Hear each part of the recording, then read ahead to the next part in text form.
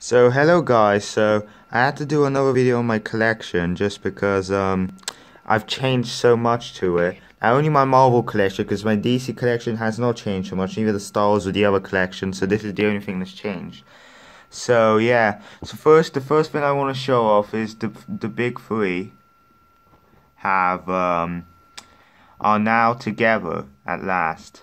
So I had like the Winter Soldier or Ant-Man, between these guys. But now, you know what? It's nice for them to be a bit closer to each other. That's how I like it. That's much better. You got Spidey down there. So actually, this Marvel Select Captain America, I really grown to appreciate. I really like the figure. It's a pretty good figure. And also to paint. I got the face a bit dirtied up and with some blood on the mouth. It just looks so much better. I don't know. I really like this cap now. Got Iron Man back there. For this Spidey looks amazing with the bronze marker. I mean, damn. I really like how reflecting his eyes are. Really nice. Ant-Man back there. Winter Soldier. Wolverine. We got Luke Cage. Which, oh my god, look how nice the yellow contrast. It just pops so much. Yeah, go yellow. That's pretty cool. Luke Cage, Iron Fist, Marvel Select Data, which his face never wants to focus, but this time I think it's finally in focus. So that's pretty cool. We got Jessica Jones. We got Punisher at the back there.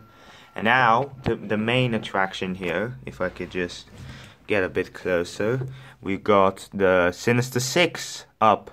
So, let's just focus.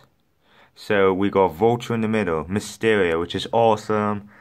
We got a crappy Lizard from the Amazing Spider-Man, which I just gave him like a white cloth on top, just make him a little better, but still a crappy figure, but not that noticeable.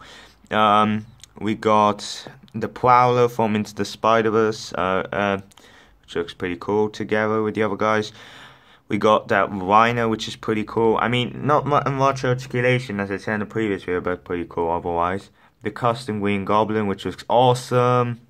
I mean, and it's so great. And I glued the back on now, so now it's glued on. No elastic bands holding it or anything. Cause I got another piece, so if I get the armor off, I can just put this one on. So yeah, that's pretty cool. We got we got this custom black suit Spider-Man which I made, which is pretty cool. I may talk about it in a future video. Okay, so Falcon the back here, which finally he's in a good pose. He's not like leaning on someone, so yeah, that's pretty good. Hulk, Hulkbuster. I mean, the Hulk is way too big, and the Hulkbuster is ridiculously big, but it's fine. So let's go down here. Also, the foreface on this is actually amazing. Look at that. Okay, I mean, for the first photo real face, that's pretty good.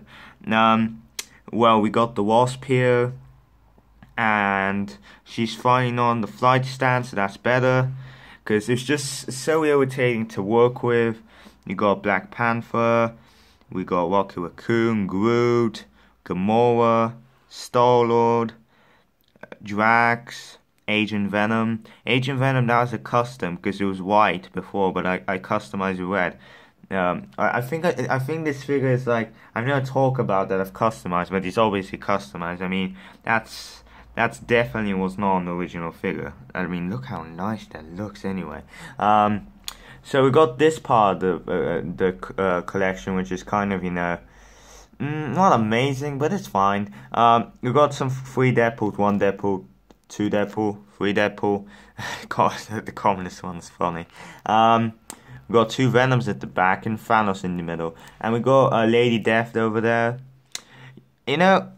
I'm really happy with how my collection looks. I mean, generally, it's pretty cool. I mean, not gonna lie, I'm really happy with how it looks. It looks so nice to the background and stuff, So yeah, I'm generally very happy with how the collection is looking. But anyway, well, that's the end of the video. See you guys. Bye.